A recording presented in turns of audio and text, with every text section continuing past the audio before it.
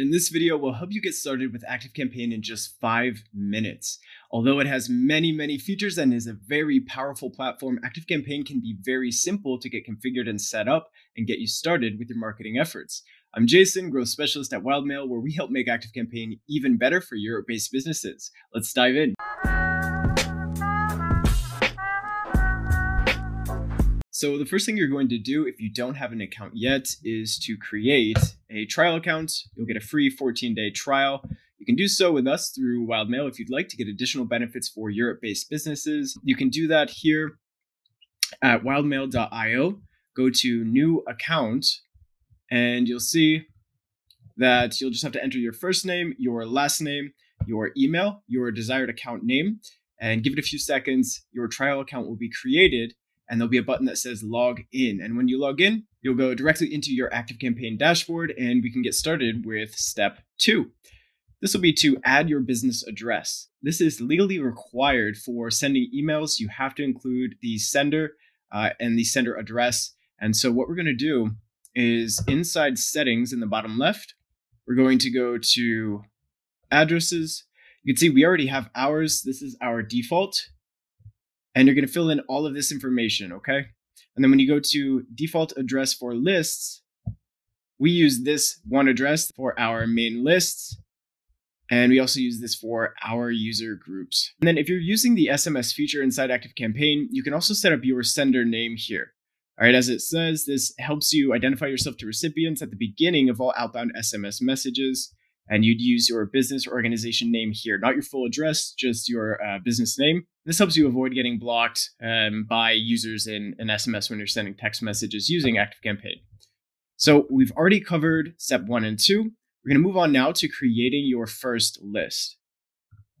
Back inside your ActiveCampaign account, if you go to Contacts, you'll see in the secondary navigation menu lists. And once you're here, we already have ours, but you would be able to click this button up here, add a list.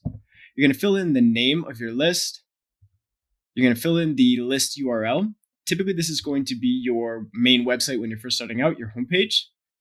And then you're going to give it a description. This reminds your contacts why they're on this list, why they're receiving your emails, helps you avoid getting blocked, marked as spam. So once you've filled in that information, you'll have your main list. So you'll click add, and we already have this one here. So now we're already through step 3, and the next step is to import your contacts. So back inside ActiveCampaign, and you'll see at the top here, add a contact. You can add someone manually, or you can import. And we're going to use the import from file feature, and this is the most common way, importing via a CSV file of your contacts. So I'll go import from file. And from here, I can select our sample import file. This file is already formatted with email address, first name, last name, organization name, phone, a date-based field example, a field with multiple values, and multiple tags, okay? And you can choose over here, map these into your fields inside your ActiveCampaign account. The most important for you right now is going to be first name, last name, email address. It's okay if you don't have these other ones created yet. Select the list you want to add them to. You can choose the list that you just created. You can add a tag if you'd like to identify where these contacts are imported from.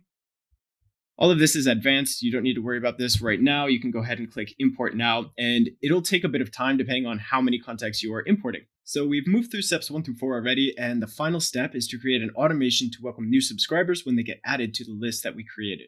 If you've imported contacts and you have an existing newsletter that you're sending out, your next best step might be to create a campaign. You can check out this video to learn how to do that if you want to send out a campaign immediately, a one-off email to these contacts that you just imported. However, typically it's going to be to create an automation to welcome any new subscribers that get added to your list. So let's get back into ActiveCampaign. We'll go to our automations tab in the left. We're going to create a new automation. We can start from scratch. There are tons of recipes that you can choose from as well to get you started faster. If you already know something that you want to create, feel free to search or select one of those, but we're going to start from scratch and hit continue. For our start trigger, we're going to choose subscribes to a list.